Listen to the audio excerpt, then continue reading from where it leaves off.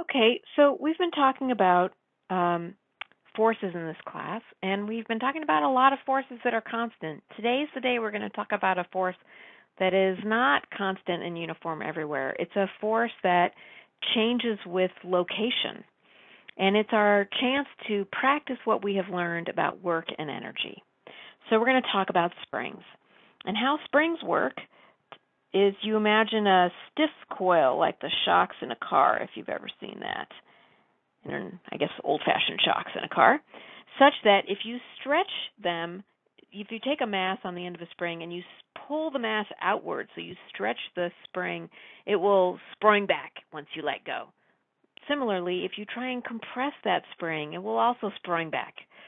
And so it will always head back to equilibrium. And so let's choose an equilibrium point. Let's call that x equals 0. That's very standard for talking about springs. And we'll have some x-axis. And what we do is we write that the force by the spring, now this is called Hooke's law. It's not a law in the sense that it's true for everything, but it's an observational thing that we've noticed for a lot of springs, and it's the easiest kind of spring. And so it's the kind of spring where the force is proportional to the displacement. So x is the displacement away from x equals 0, so displacement from equilibrium.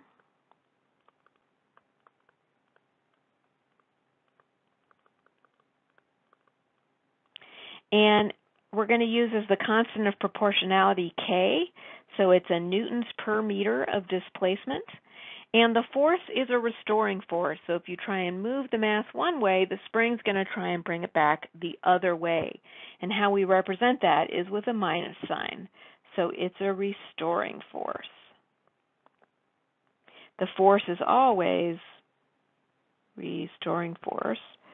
The force is always in the opposite direction of displacement. Okay, so let's practice. The work that's done by the spring is F dot ds, and they're both along the x-axis, so that's a minus kx dx for a restoring force. And let's go, say, from some position, let's call the position here that's dashed x initial, and then it heads back to some x final. So it goes from x initial to x final, and that's negative out front 1/2 kx squared is how we integrate that from x initial to x final, and that's 1/2 minus 1/2 kx final squared plus 1/2 kx initial squared. And we can write that, let's flip it around just for a minute, 1/2 kx initial squared minus 1/2 kx final squared. If you look at the way I drew that up there, that's greater than 0. Does that make sense? Yeah, I think it does, because if we move an object out to the initial position such that the spring is stretched and we let go, what is the spring going to do?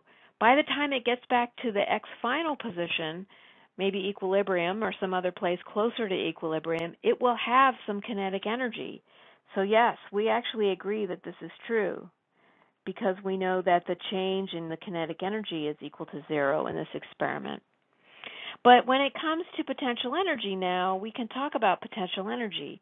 We can come back up here and we can notice that we have written that the work done is negative the change in some function, and we can call that function U.